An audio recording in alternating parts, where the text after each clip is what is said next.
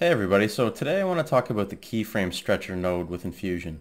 But before we get into that, I have a couple little demos that I've set up. They're going to help explain the KeyframeStretcher, so let's just very quickly go through those. So first I've started with a fresh Fusion composition. This is 24 frames per second and it's a 5-second clip, so that's where we have the 120 frames. Now over on this left viewer, I've created just a very simple title sequence. And the important point to note is this title sequence can be broken down into 3 main steps. There's this first step where it slides in from the left, second where it sits in the middle, and third when it wipes off to the right.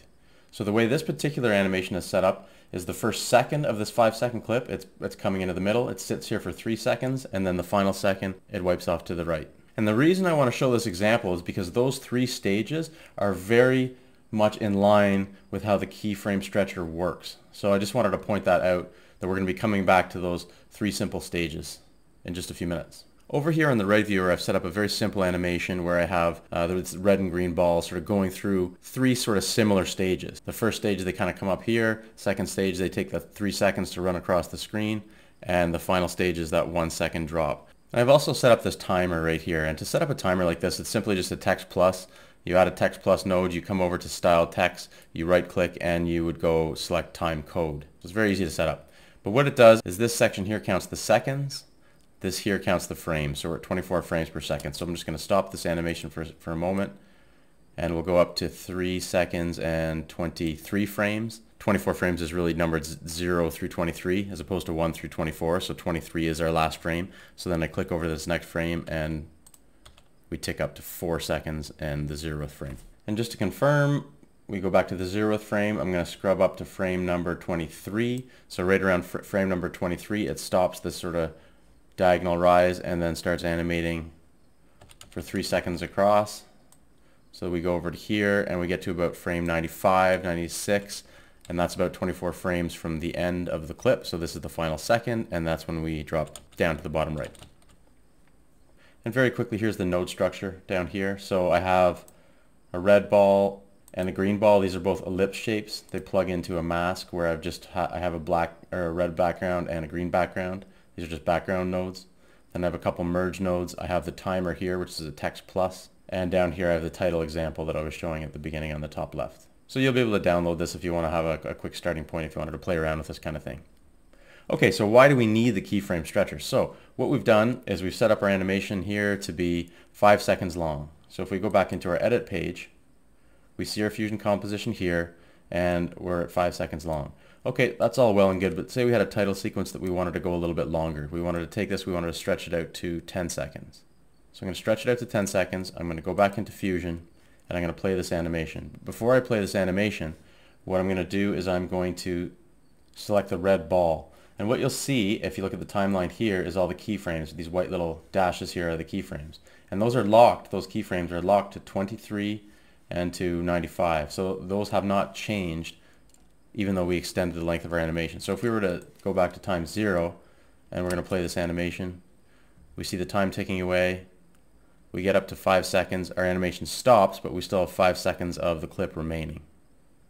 If we look back at our title example over here, the time it takes this title to swipe in, we probably don't want to change that, so let's keep that constant. But what we may want to stretch is the length this title sequence sits. So we had it sitting for 3 seconds of a 5-second clip, so now we want to have it sitting for roughly 8 seconds of our 10-second clip, and that will give the 1 second for the 2 animations at the end to wipe in and wipe out. So how do we do that? As it turns out, doing what I just said is extremely simple. All we have to do is add a keyframe node. So I'm going to hold down Shift, spacebar. That brings up our select tool. I'm going to type key to filter out to KeyframeStretcher. I'm going to select that, click add. Oh, and I had some nodes selected, so it added it in line. I'm just going to break this connection here, and I'm going to reconnect that up here. And I'm going to take this KeyframeStretcher, and I'm going to hold Shift to put it in line here. So the KeyframeStretcher is only going to affect this red ball, and it's not going to affect the green ball. Typically, you'd put a KeyframeStretcher right before the media out node. It would seem kind of weird to want to stretch some frames within an animation and not others. But maybe there's a use for that. In any case, I'm putting it a little further back in the chain just to sort of prove the point that we can compare the red and the green balls to see how the KeyframeStretcher affects the red ball only. And it does exactly as we expect. So I've set the animation back to time 0. I'm just going to let it play, and then we'll talk about it after.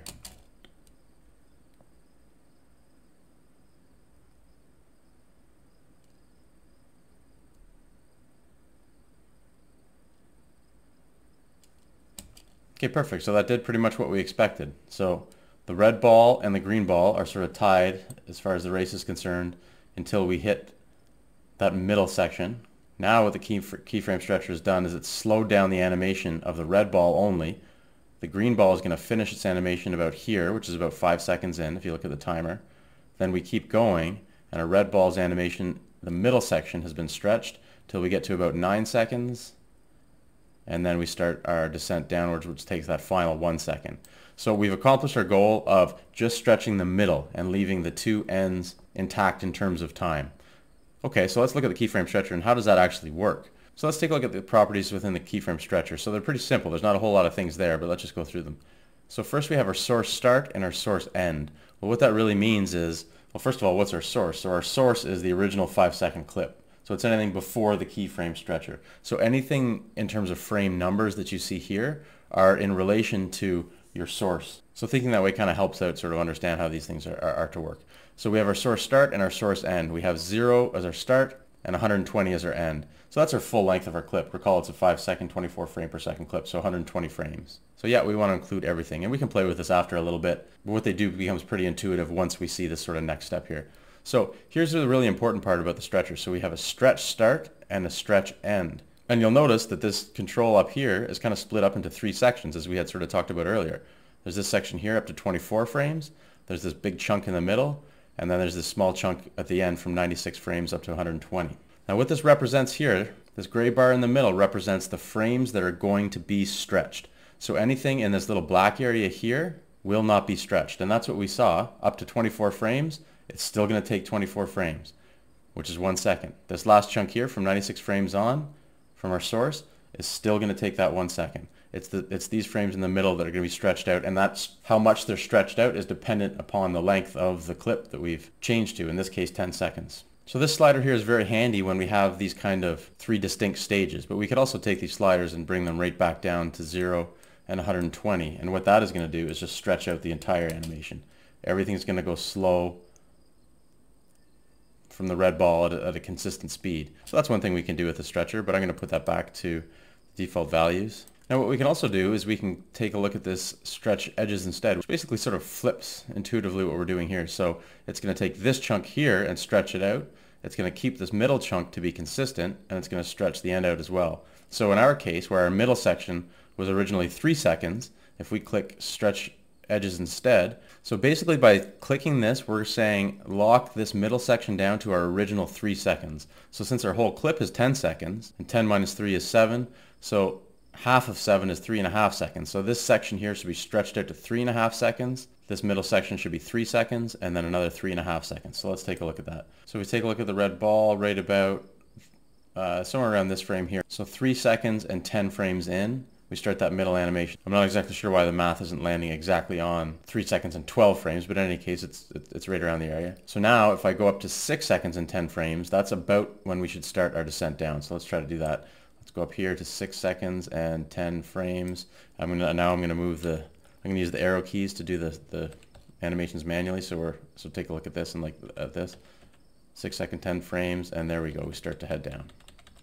So it's kept that middle section intact. So I'm just going to take that off right now. So those are a couple of examples of how you would use this KeyframeStretcher. If you take a look up here at the effects library, come down to edit templates and titles, you'll see you can add a whole bunch of these different titles. These are the default titles that ship with Fusion. So you can just grab one of these, you can drag it in here, double click on it to open it up, and you'll see most of them have a KeyframeStretcher here attached. So it can certainly be handy to look through some examples in here of how the KeyframeStretcher is used. So that's it. Thanks so much for watching, and we'll talk to you all soon. Bye now.